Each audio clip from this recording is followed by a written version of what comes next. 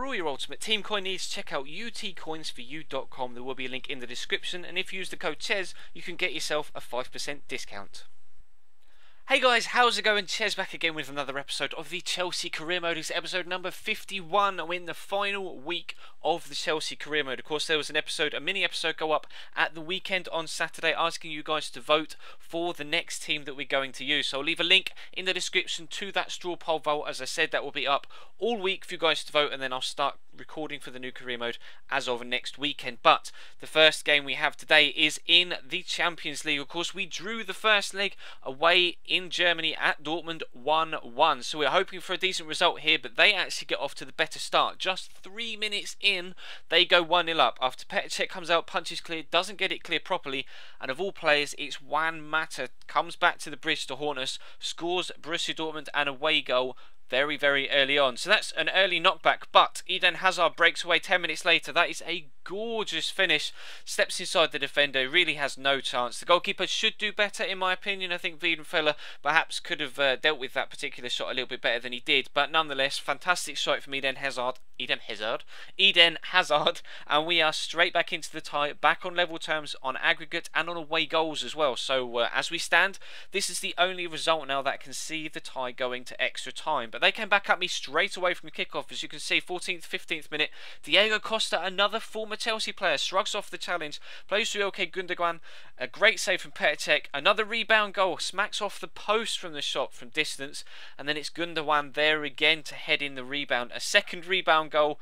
And we find ourselves 2-0 down. That's 2 away goals for Dortmund now. So we find ourselves needing to win the game outright, because if we only draw, Dortmund will go through on away goals. But just before, or just after the half-hour mark rather, Eden Hazard picks up his and our second goal of the game, and we head in at half-time at 2-2. So it's 3-3 on aggregate. As things stand, Borussia Dortmund go through on away goals. So we need to pick it up for the second half, get ourselves into the game. As you can see, the stats at half-time, it's been quite close. We've scored from every single shot we've had. So if we could continue to have that sort of shot to goals ratio, then we will definitely stand a good chance of going through. But you can see how hard Dortmund were working to defend. 2 players just stuck to Eden Hazard for the entirety of the second half.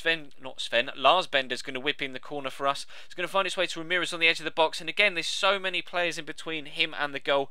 The ball drops to Luis Muriel, but unfortunately he's offside as he makes the turn inside the defender. It's a fantastic turn, had opened itself up for the shot, but unfortunately he was a couple of yards offside. So I made a couple of changes, took off Royce and Schürrle for Oscar and Willian to try and freshen things up in the middle and out wide going forward, to try and make sure that we could qualify for the next round of the Champions League. And the next chance was actually going to go our way, and it was going to be the final chance of the game. Could we get ourselves into the next round of the Champions League? The ball just would not fall for Luis Muriel. Rebound after block shot after scramble.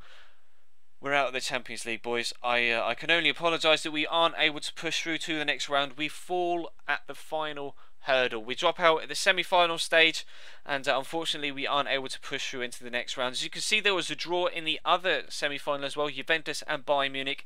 It's actually Bayern that pushed through. So the first season was a replay of the 2012 final with Chelsea and Bayern Munich, and Chelsea coming out on top. And in fact, the second season is a follow-up of the 2013 Champions League final with Bayern playing Borussia Dortmund. So we'll have to wait and see whether Bayern can come out on top and completely, mimic what actually happens in real life over the past 2 seasons. But we're back to Premier League action. This is now the only competition that matters for us. We're up against Southampton away from home, and it is of course a very, very tough tie to come and get some points from. Now we sit second in the table after dropping some points in the past 2 episodes. We actually find ourselves 3 points off the pace now with 6 games left, right behind Arsenal.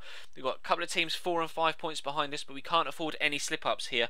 And Southampton are actually going to have the first chance of the game. It's Victor Wanyama on the edge of the box, dances inside, finds Grosicki.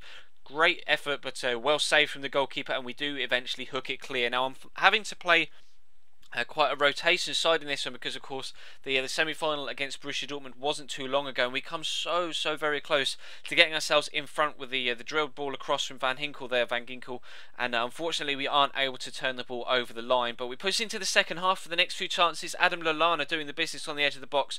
Great shot, but a good save from Thibaut Courtois keeps him at bay. And Adam Lallana was such a creative force for Southampton in this game. I was really impressed with him. But Jason Puncheon is going to be the man to whip in the corner. It's going to go up to Lovren in the air, hits the post, and it's another rebound goal. This time Courtois can't quite get a palm to it, hits the post and falls straight to the man rushing in at the back post. Unfortunately, the defender can't react in time, and again we fall behind to a rebound goal. But Thomas Callas pushes down the right hand side. That was sneaking under the bar, that cross, and the goalkeeper definitely has to do all he can to palm it over. It's actually Asmir Begovic they've got in goal, not Artur Boruc, but Leroy Fer goes up with a header from the corner, and unfortunately he can't direct it on target. It does fly over the top. But we're going to continue with the pressure, going to try and get ourselves back in this game if we possibly can. Ashley Cole's free behind the lines, down the left hand side, cuts inside, finds Willian again, gets away from one defender, gets away from two, but the second defender just gets a big curly toe to it as he's striking the ball, and he can't quite get the shot on target, and it flies wide of that far post. But Begovic is going to have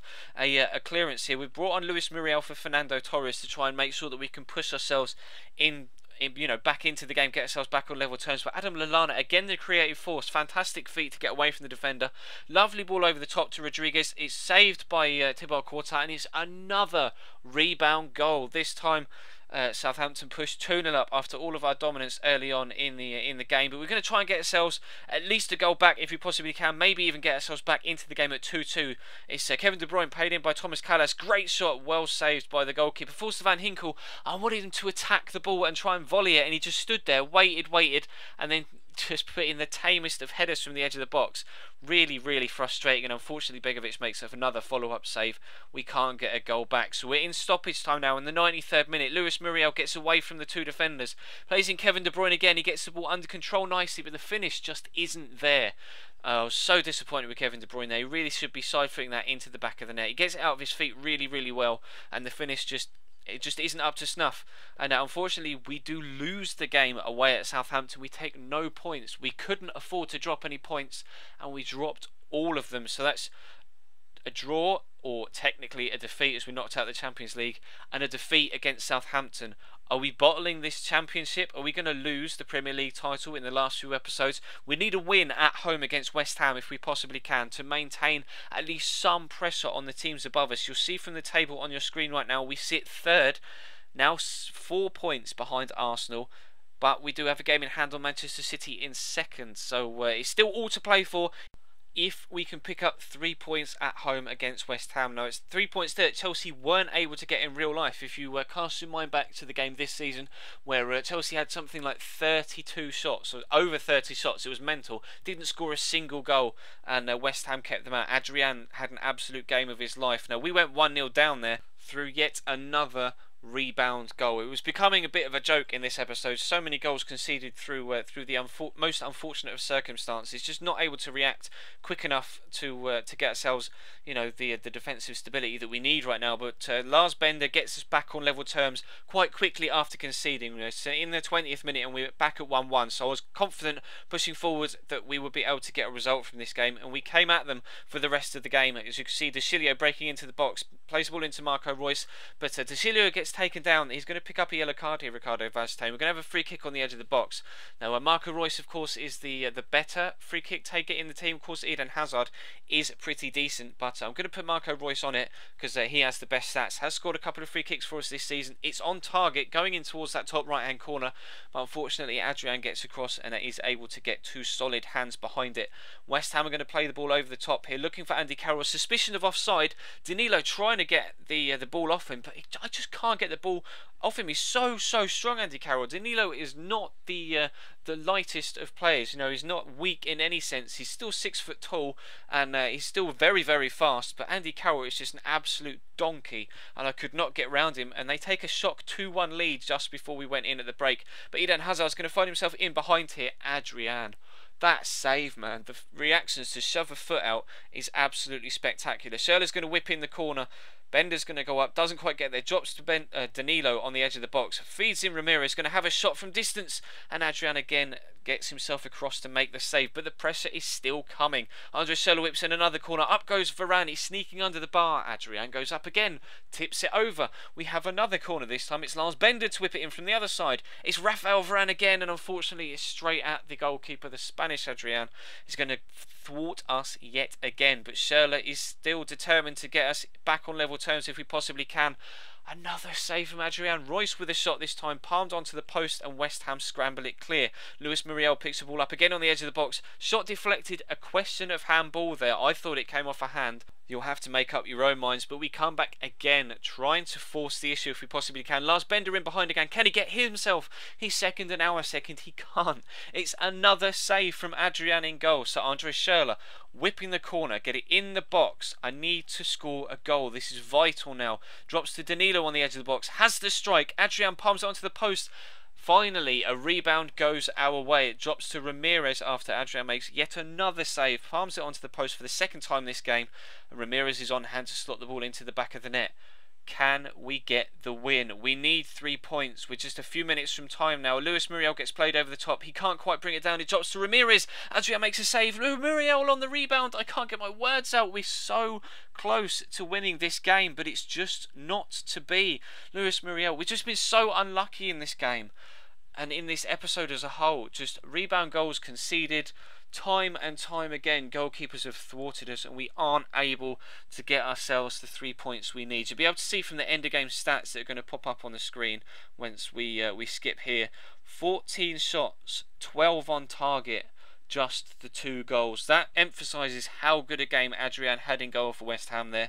As you can see, we're still third, but now we're 7 points off the lead with just 4 games left. So we'll split the next 2 episodes up to 2 games an episode so that we can make this particular end of season series last all week. So we won't have a Wednesday episode this week, but do feel free to check the straw poll link in the description to let me know what team you want me to use for the next career mode. If you missed the previous episode in this series, there's an annotation on screen there to over the little snippet of gameplay to take you to that video. If you aren't subscribed to the channel already, we're pushing towards 6,000 subs. It'd be fantastic if you could get involved. Drop the channel a subscription. There's a link in the description, an annotation on screen over that subscribe button, and of course please do feel free to leave the video a like as well if you could be so kind. So thank you very much for watching, guys, and I will see you next time.